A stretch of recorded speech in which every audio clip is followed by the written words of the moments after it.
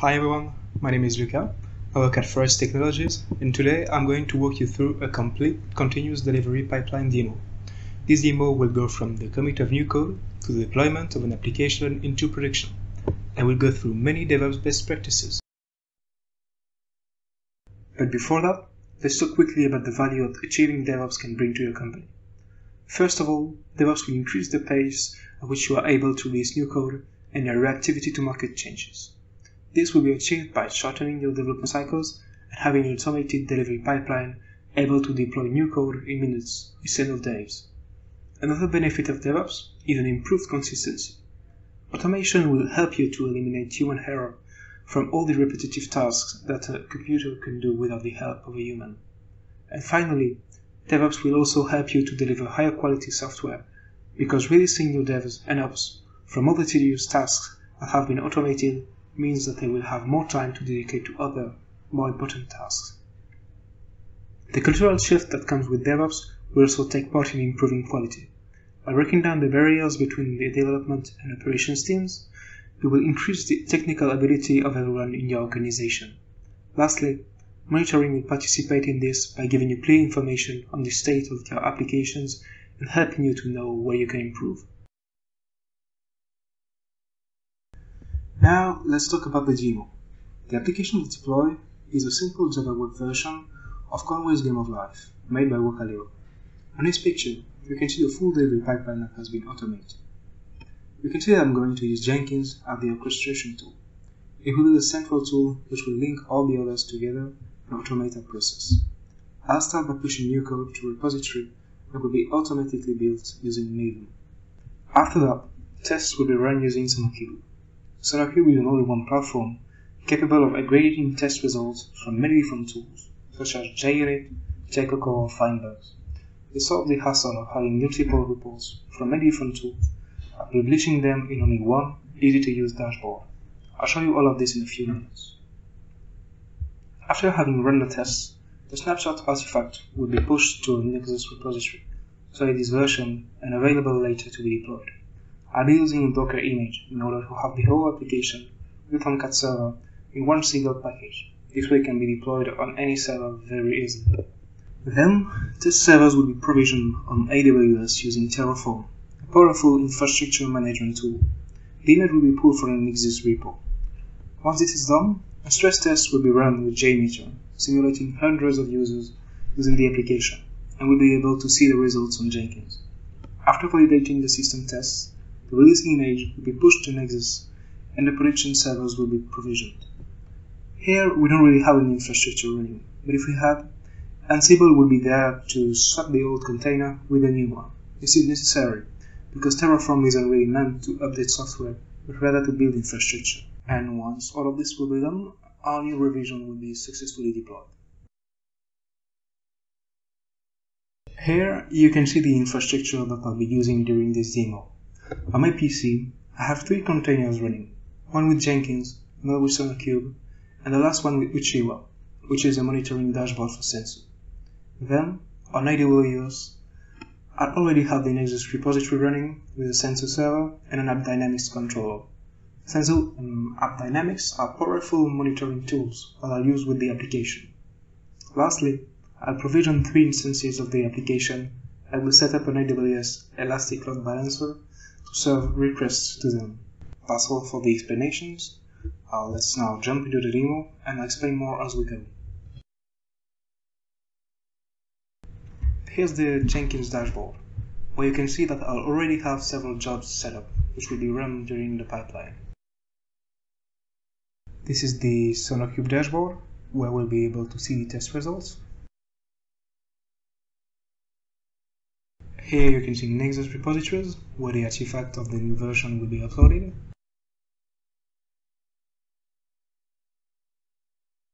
And this is Uchiwa. Uchiwa is a free dashboard that can be used with Sensu. Sensu's dedicated dashboard is only available in the enterprise version. I use Sensu to monitor the health of the infrastructure. Here I pre-configured 2 health checks. Sensu checks are based on command return codes. This allows you to monitor virtually everything on your machines. One is measuring the CPU usage, and another one is making sure that the container on which is installed the application is running. And here you can see that Uchiwa is currently connected to the Sensu server running on AWS. This is now the AppDynamics dashboard, where we'll be able to get some information on the running application. This is where the application will be displayed once it is running. AppDynamics is a tool used to monitor an application by instrumenting its code. And finally, here's the AWS console, where you can see the Sensu, Nexus, and AppDynamics instances running. Let's now start the pipeline by pushing a new commit to the repository.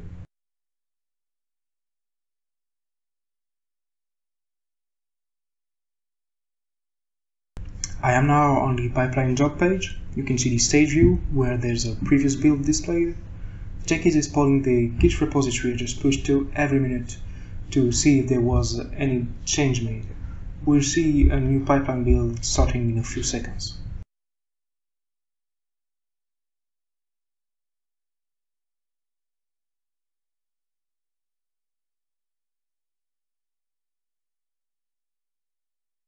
Here it is. Let's watch the console output coming from the build.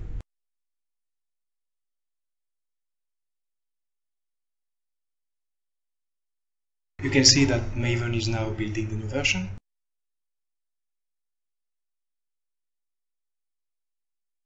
Maven has now finished to build the application and is running the tests.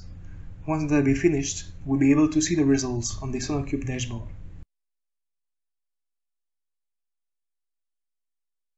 While the build is being uploaded to Nexus, let's take a look at SonarQube.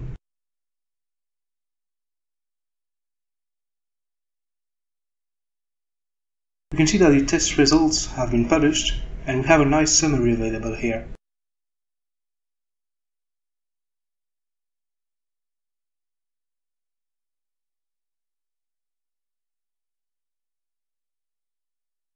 As you can see, SonarQube is able to give you details on things such as vulnerabilities in your code and can tell you how to solve them.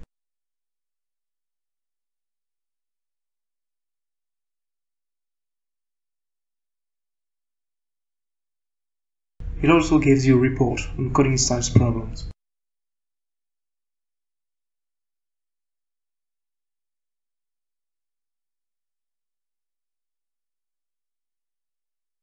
You can see that we also have some information on the unit tests and their coverage. This is because Maven has run JUnit and JCover tests and given the reports to SonarQube.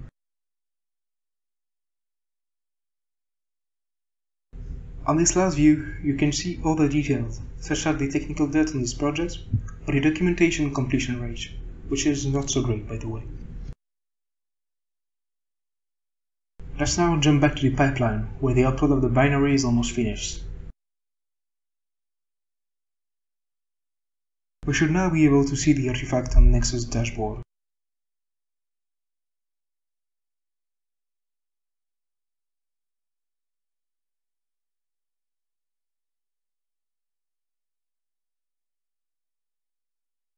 Meanwhile, the provisioning of the test infrastructure has already started in a separate job. You can see the instances being created by Terraform. This will take a while.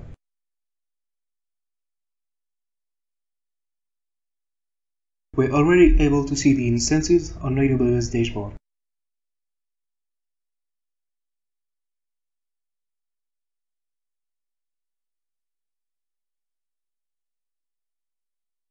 Terraform is now connected to the instances using SSH and is pulling the Docker image from Nexus. The application instances are now running, but Terraform still needs to create the load balancer. It will then wait for it to register the instances, which will take a few minutes.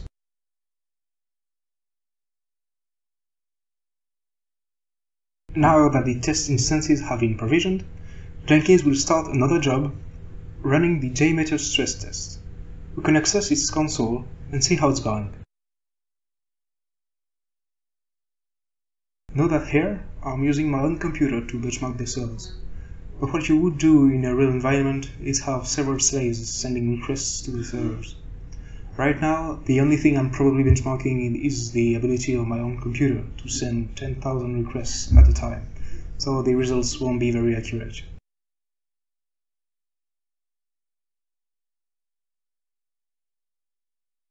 The stress test is now finished, and we are able to see the results on the job page. To do this, I'm using Jenkins Performance plugin. Let's say that these results are satisfying.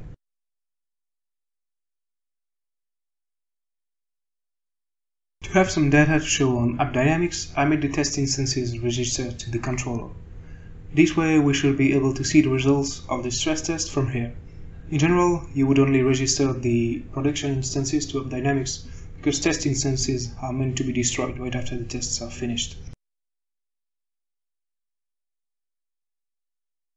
You can see that App Dynamics recorded every call made to our application and can give details about each business transaction happening.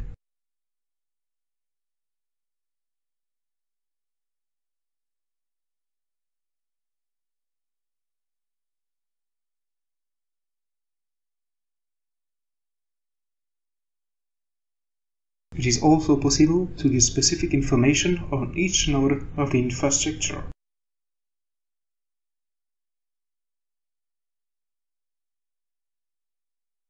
We've inspected the results of our stress test, but we can also access the application from the browser to see if it looks good.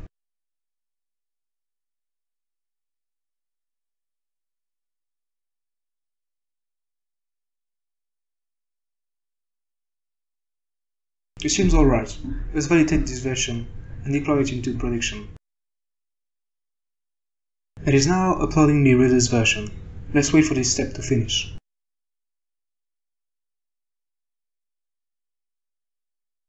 Once again, we can check that the binary has been successfully uploaded to Nexus.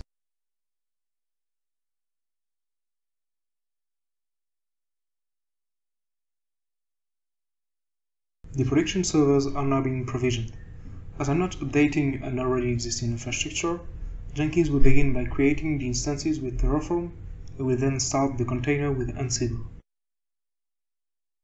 In the meantime, another job has been started to generate the documentation for the new version of the application.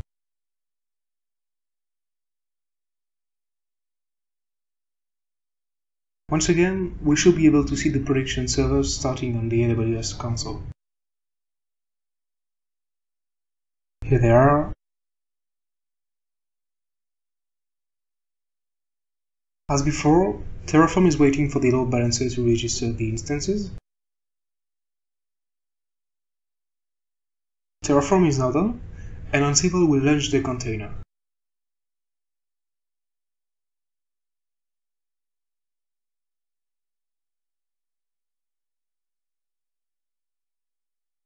And our pipeline is finished. As you can see, another job has already been started to clean the test infrastructure. The only thing it has to do is to use Terraform to destroy the instances.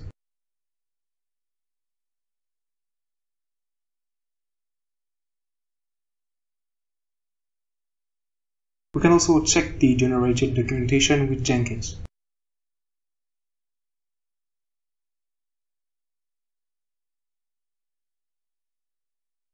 Let's now take a look at the UQ&I dashboard.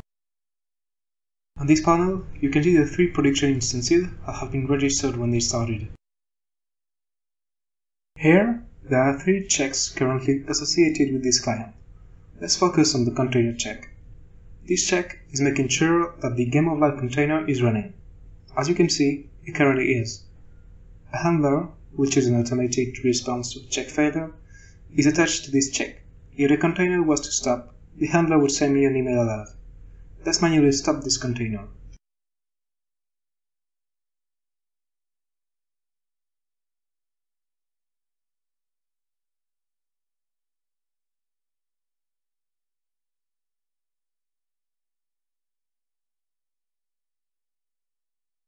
The container is now stopped, and the check is in running state.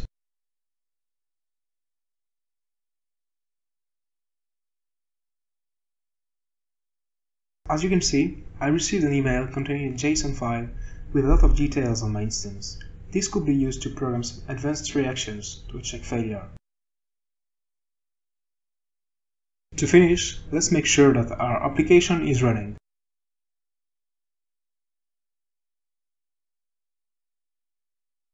And everything seems fine. This demo is now over. I hope you enjoyed it, and it gave you an insight of what DevOps can help your company to achieve. Forest Technologies is one of the leaders in DevOps and IT automation consultancy, with over 12 years of experience and offices in London, Singapore, and the US. We can help your company to achieve DevOps. If you'd like to contact us for a DevOps maturity assessment, to receive information about the trainings we deliver, or to give feedback about this video, please send an email to hello@forresttechnologies.co.uk. Thank you for watching.